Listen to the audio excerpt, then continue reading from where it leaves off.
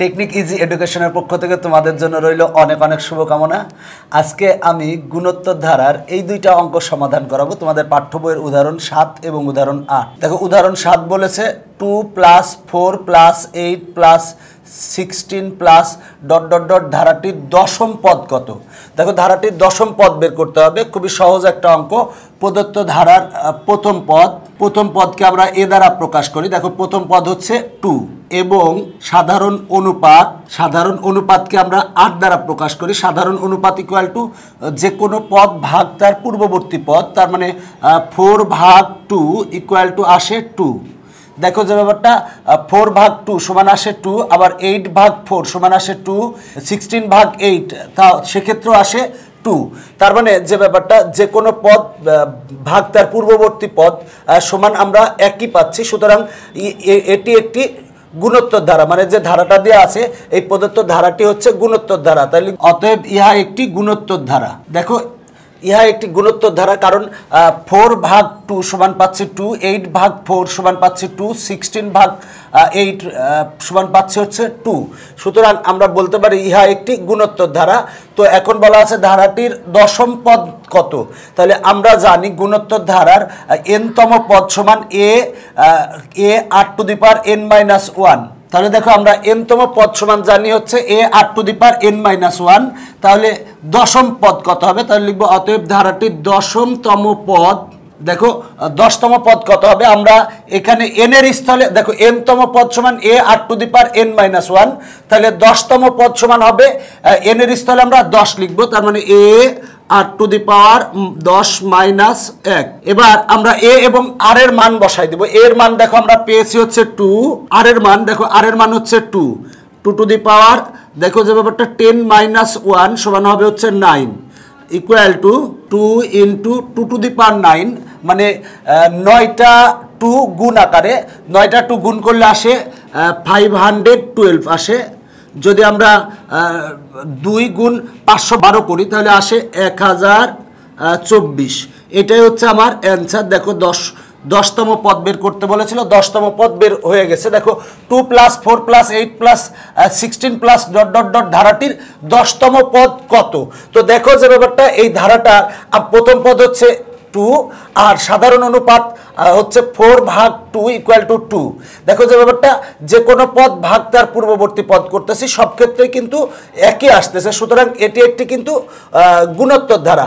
আমরা জানি গুণোত্তর ধারার n-তম পদের সূত্র a 8n-1। তাহলে দেখো ধারাটির 10তম পদ কত হবে, আমরা n এর স্থলে 10 লিখেছি। এবার a এবং r এর মান বসিয়ে ক্যালকুলেশন করেছি, করলেই আমার কাঙ্ক্ষিত অ্যান্সার চলে এসেছে। এখন আমরা উদাহরণ 8 সমাধান করাবো। দেখো উদাহরণ 8 এ বলা আছে 128 + 64 + 32 + ... ধারাটির সাধারণ পদ কত। দেখো আমরা জানি যে n-তম পদকে সাধারণ পদ বলা হয়। এই ধারাটা হচ্ছে গুণোত্তর ধারা। এই গুণোত্তর ধারার আমরা সাধারণ পদ বের করব। মূলত গুণোত্তর ধারার যে সাধারণ পদ বের করব, সাধারণ পদ বলতে n-তম পদকেই বোঝায়। তার মানে এই গুণোত্তর ধারাটির আমরা n-তম পদ বের করব। বের করলে যা হবে সেটাই হচ্ছে অ্যান্সার। দেখো যে ব্যাপারটা লিখবো প্রদত্ত ধারাটির প্রথম পদকে আমরা এ দ্বারা প্রকাশ করি, a = 128 এবং সাধারণ অনুপাতকে আমরা 8 দ্বারা প্রকাশ করি। সাধারণ অনুপাত কিভাবে বের করব, 64/128, মানে যে কোনো পদ ভাগ তার পূর্ববর্তী পদ ইকুয়াল টু আসে হচ্ছে, কাটাকাটি করলে আসে হচ্ছে 1/2। আবার 32/64 সেক্ষেত্রেও আসে হচ্ছে 1/2। তার মানে দেখো যে ব্যাপারটা আমরা যে কোনো পদ ভাগ তার পূর্ববর্তী পদ করে আমরা সব ক্ষেত্রে একই পাচ্ছি। সুতরাং এই যে ধারাটা দেওয়া আছে এই ধারাটি হচ্ছে গুণোত্তর ধারা। তাই লিখবো অতএব ইহা একটি গুণোত্তর ধারা। আমরা জানি গুণোত্তর ধারার সাধারণ পদ বলতে আমরা n-তম পদ বোঝাই। সাধারণ পদের সূত্র হচ্ছে a 8n-1। এটা হচ্ছে n-তম পদের সূত্র। n-তম পদও যা সাধারণ পদও তাই, কারণ আমার বের করতে বলা আছে সাধারণ পদ। তাহলে সাধারণ পদের সূত্র হচ্ছে a 8n-1। এখন আমরা মান বসাবো। দেখো a সমান 128 × r সমান হচ্ছে 1/2, তার মানে 1/2 লিখলাম। আর এরপরে পাওয়ার আছে হচ্ছে n-1। এখানে কিন্তু যে ব্যাপারটা কোনো নির্দিষ্ট করে, যেমন আগের অঙ্কটা বলছিল 10তম পদ বের করো, এখানে কিন্তু সাধারণ পদ বের করতে বলছে, মানে n তম পদ বের করতে বলেছে। তো দেখো আমরা পাই, দেখো 128 আমরা লিখতে পারি 2 টু দি পাওয়ার 7 ইন্টু 1 এর উপর পাওয়ার হবে হচ্ছে n-1, 1 to the power n-1 সমান 1ই হয়, আর 2 এর উপরে পাওয়ার হবে n-1। দেখো যে ব্যাপারটা, এইটা বেজ হচ্ছে 2, এটার বেজ 2, এটার বেজও 2 এবং ভাগ আকারে আছে।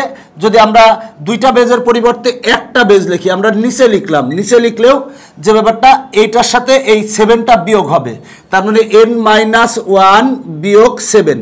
আমরা জানি যে ব্যাপারটা দুইটা বেজ সেম এবং ভাগ আকারে আছে, যদি ভাগ আকারে থাকে তাহলে দুইটা বেজের পরিবর্তে আমরা একটা বেজ লিখছি। এবার n-1 যেহেতু এটা আমরা নিচে লিখছি তাহলে -7 হবে। নিচে কেন লিখছি? কারণ উপরে যদি লিখি সেক্ষেত্রে nটা মাইনাস হয়ে যায়, এই জন্য আমরা নিচে লিখছি। ইকুয়াল টু 1 ভাগ আসে হচ্ছে 2 টু দি পাওয়ার n-8। এইটাই হচ্ছে আমার অ্যান্সার। তার মানে আমার সাধারণ পদ বের হয়ে গেছে। দেখো অঙ্কটা অনেক সহজ, বলা আছে 128 প্লাস 64 প্লাস 32 প্লাস ... ধারাটির সাধারণ পদ কত। তাহলে দেখো যে ব্যাপারটা আমরা লিখবো যে প্রদত্ত ধারাটির প্রথম পদ a সমান 128, আর সাধারণ অনুপাতকে আমরা 8 দ্বারা প্রকাশ করি। 8 সমান হলো 64 ভাগ 128 সমান আসে 1/2 কাটাকাটি করলে।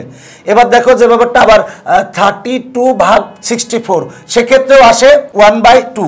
দেখো যে ব্যাপারটা কাটাকাটি করলে 1/2 আসে, তার মানে ইহা একটি গুণোত্তর ধারা, কারণ ভাগ করে যেহেতু সমান আসতেছে সব ক্ষেত্রে এইটা ভাগ এইটা করলে 1/2 আসে, এইটা ভাগ এইটা করলে 1/2 আসে। সুতরাং এটি একটি গুণোত্তর ধারা। আমরা জানি গুণোত্তর ধারার n-তম পদ বা সাধারণ পদ, n-তম পদকে সাধারণ পদ বলে। n-তম পদ বা সাধারণ পদের সূত্র হচ্ছে a r to the power n-1। এখানে a এবং r এর মান বসিয়ে ক্যালকুলেশন করলেই আমার কাঙ্ক্ষিত অ্যান্সার চলে আসে। আজকের পর্ব এখানেই শেষ করছি, আর তোমরা অবশ্যই অঙ্কগুলা নিজে নিজে একটু খাতায় করবা, এতে তোমাদের উপকারে আসবে। তো আজকের পর্ব এখানেই শেষ করছি, সবাই ভালো থাকো, বাই বাই।